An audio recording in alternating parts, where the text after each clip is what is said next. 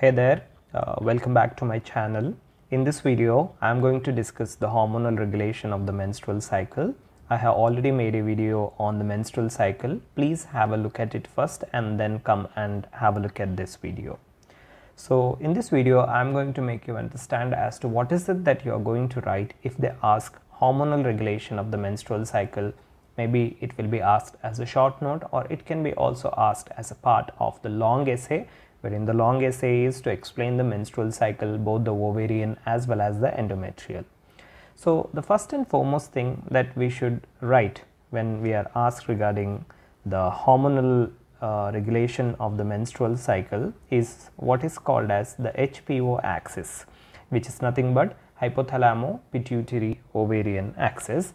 And the second thing is we should be able to explain the interplay between four important hormones which are contributing in the regulation of the menstrual cycle via a graphical representation, and these four hormones are the estrogen, the progesterone, the follicle stimulating hormone and the luteinizing hormone.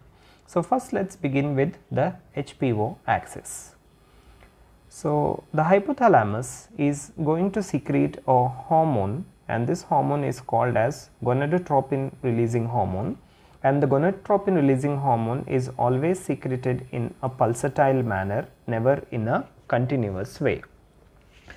So the hypothalamus is going to secrete this GnRH in pulses, and these pulses are going to last for about 5 to 20 or 25 minutes, and these pulses are going to occur in every 1 to 2 hours. And the gonadotropin releasing hormone via the portal blood vessels, it's going to enter into the anterior pituitary, and the anterior pituitary gland under the influence of the GnRH is going to secrete two hormones which are collectively called as gonadotropins. The first one is the follicle stimulating hormone, and the second one is the luteinizing hormone. Now this follicle stimulating hormone is going to act on granulosa cells which are present in the ovary, and under the influence of the follicle stimulating hormone, the granulosa cells are going to secrete two hormones. One is the estrogen and second one is the inhibin. Fine. Now the luteinizing hormone is also going to act on the granulosa cells, and under the influence of the luteinizing hormone, the granulosa cells are going to produce progesterone, or these are also called as progestins. Fine. Now the luteinizing hormone acts on one more cell which is present in the ovary, and these are called as the theca cells, and these theca cells are going to produce progesterones or progestins. Now theca cells, they also produce androgens. Okay, they are also going to produce the androgens, and these androgens, they are going to enter into the granulosa cells, and under the influence of the follicle stimulating hormone and under the influence of one enzyme which is called as aromatase, these androgens are again converted back to estrogen. Okay. So now at last we are having three important hormones. The first one is the estrogen, the second one is the progesterone, and the third one is the inhibin. Now the hormone inhibin is going to have a negative feedback inhibition on the anterior pituitary, and it is going to cause a reduction in the secretion of the follicle stimulating hormone.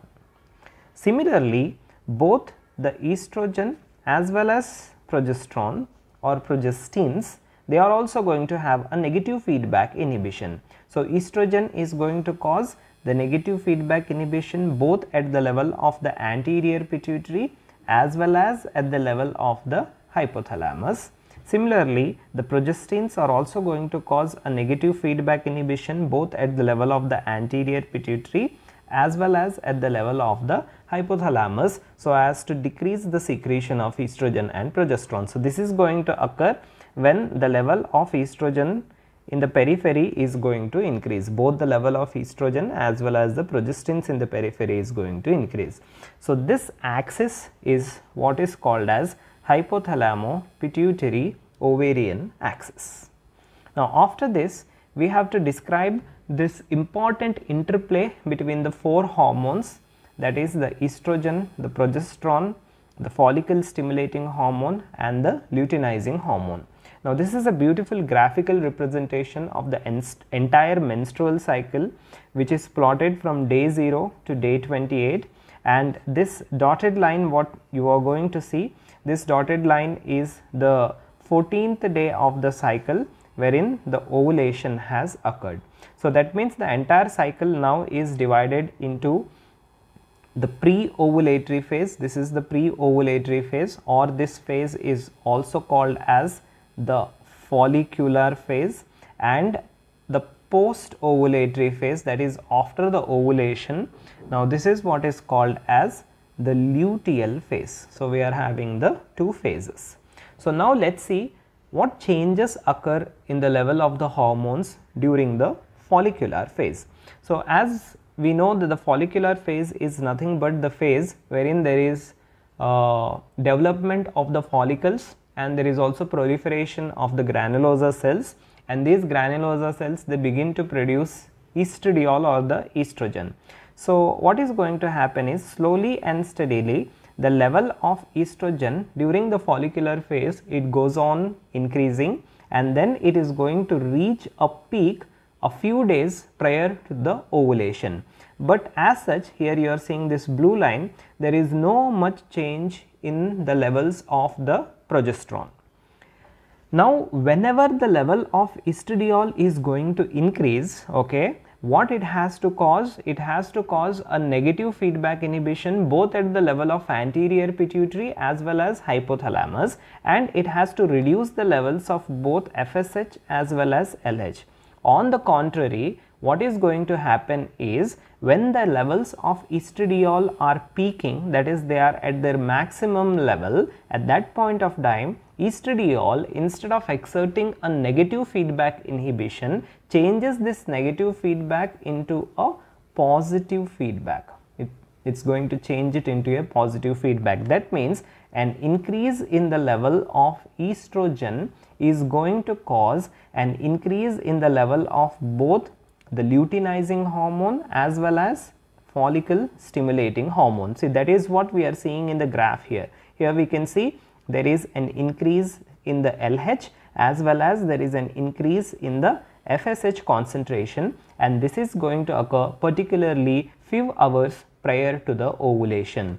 So, this increase in the LH is more than the increase in the FSH, and this increase in the LH is what is called as LH surge, and this LH surge is extremely important for the ovulation to occur. So, the LH surge is the one which is also causing a slight increase, here we can see, of the progesterone level prior to the ovulation. So, LH surge along with increase in the concentration of progesterone as well as FSH is what causes ovulation on the 14th day of the cycle. Now, what is ovulation? Ovulation is the rupture of the Graafian follicle, and the Graafian follicle is going to release the secondary oocyte.